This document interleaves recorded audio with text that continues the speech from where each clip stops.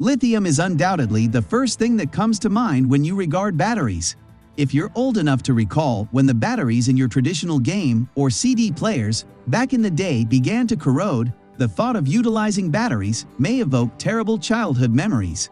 The harm lithium batteries cause the environment when they are not recycled properly, and the little energy they store is another dent to the success story of this battery. After ending up in landfills or rivers, the chemicals leach into the soil and contaminate groundwater and surface water, affecting the ecosystems in the area. The issue of delivering a consistent, year-round power supply from renewable sources, despite shifting seasons and changeable weather, became a scientific problem that engineers worked endlessly to solve.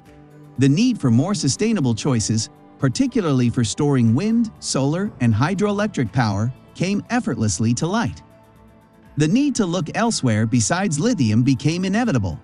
True, sodium-ion batteries are less expensive and environmentally friendly since the Earth's crust contains 999 times more sodium than lithium.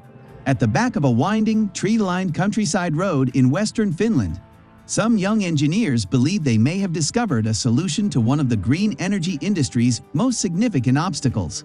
The answer laid at the Vatajankoski power plant, located 270 kilometers, 168 miles, northwest of Finland's capital, Helsinki, is astonishingly simple, abundant, and inexpensive: sand. However, can a sand battery change the energy game? How does it work? And is it a viable energy storage path? Let's explore this argument and see if we can decide. Before delving into the sand battery, reviewing the history of thermal energy storage and the technology underlying this discovery would be prudent. Chemical storage is one of many options for storing renewable energy. Interestingly, instead of storing energy, renewables can be converted into heat and stored. In other terms, the battery would be thermal or heat. But why should we worry about zero-carbon heat storage? According to EIA, the Energy Information Administration, in 2021, heating, combined with ventilation and cooling, accounted for less than 50% of the energy demand of buildings in the United States. However, this energy comes from unclean sources. Over 50% of newly constructed American homes still use natural gas for space and water heating. Also, according to recent research, about 8 to 11% of U.S. energy-related CO2 emissions are produced by heating water in our homes and offices and fueling low-temperature industrial operations such as brick and food drying. You can see why constructing more thermal storage units will lessen our dependency on fossil fuels, reducing our heat consumption's impact on the environment. In a significant development, two young Finnish engineers have discovered how to store green energy in a sand battery. Tommi Aronen and Markku Ilonen, the young creators of Polar Night Energy, have just connected the world's first commercial sand battery to a power station in Finland. How does the technology function? Currently, sensible heat storage is one of the most prevalent TES methods. Essentially, you heat a liquid or solid by collecting wind or solar energy during the day or in summer when it is abundant. Typically, this is accomplished by passing electricity through a heating element in contact with a storage substance. Just reduce the battery's temperature by piping in cool air to dissipate the heat. Your heat transfer medium can be as simple as water or sophisticated as molten salts, commonly used in concentrated solar power (CSP) plants. One of the preparatory reasons we need to construct more energy storage facilities is to reduce the amount of renewable energy, such as solar and wind, that is curtailed. This occurs when energy output exceeds demand. A good illustration is when wind turbines remain stationary during a windy day. They have disabled them because there is no need for the energy produced. The question is, how does the sand battery work? The Vatajankoski power station is home to the world's first sand battery on a commercial basis. The battery flaunts about 100 tons of low-grade construction sand, 2 district heating pipes, and a fan, all contained within a 7-meter-tall steel container. Due to Russia's invasion of Ukraine, Finland lost access to its natural gas and energy sources. And because wind and solar power are weather-dependent, they tend to operate intermittently, making them an unreliable energy source for large populations.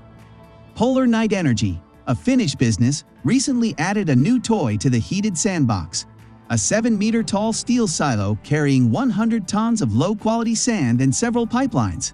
However, this storage media is not used to construct a sand castle in the Finnish Arctic night sky. Sand grains are remarkably effective at storing renewable energy, as discovered by Ironen and Ilonen. This has traditionally been considered a weak point for renewables. After loading 100 tons of sand into a 4 by 7 meter steel container, the sand is heated using solar and wind energy. Local energy providers can store and reroute this heat to provide warmth to buildings in adjacent towns. This occurs via a process known as resistive heating, in which the sand is heated through the friction of electrical currents. Heat is produced when electricity flows through any material, such as sand.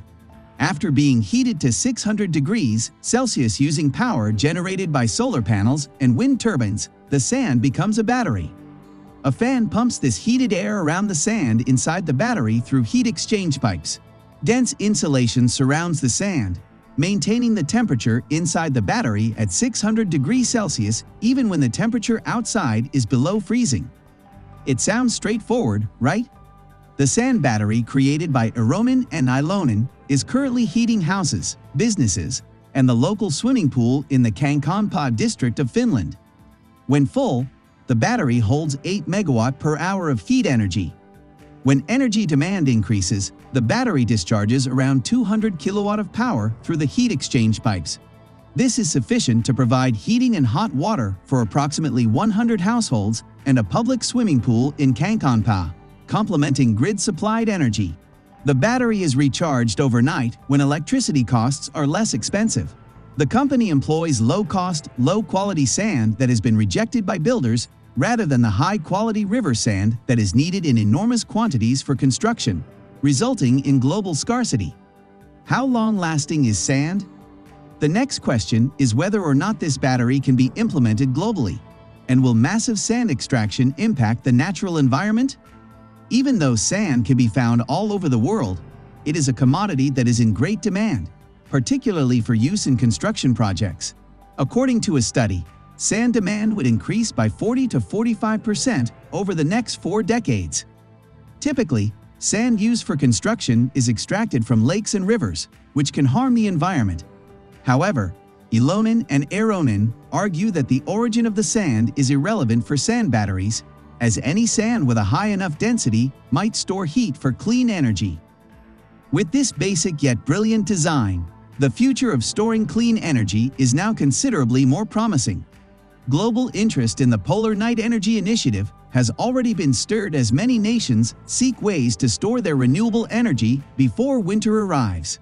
As nations strive to transition away from fossil fuels, it's encouraging to see another viable green storage solution proposed, especially one that has the potential to work nearly anywhere in the world. After conducting a 3 megawatt per hour pilot in Tampere to heat a few buildings, the startup refined and scaled up its idea. In collaboration with Vata Jankowski, the operator of Kankaanpää's district heating network, a larger sand battery is currently heating local homes, offices, and even the municipal swimming pool, serving approximately 9,099 people. This could be replicated any place in the world where district heating infrastructure exists. Ironen claims that the process of transferring heat back into energy is only 30% efficient with the current technology. However, he does not consider this a serious concern. Intriguingly, Polar Night Energy is in the midst of obtaining a contract to construct a second battery for another Finnish district heating provider. So have you decided yet? Do you believe the sand battery will gain popularity? Comment below and let me know, and be sure to listen to my subsequent episode. If this video is insightful, please go on and like this video. Remember to subscribe to our channel and click on the bell button for more updates.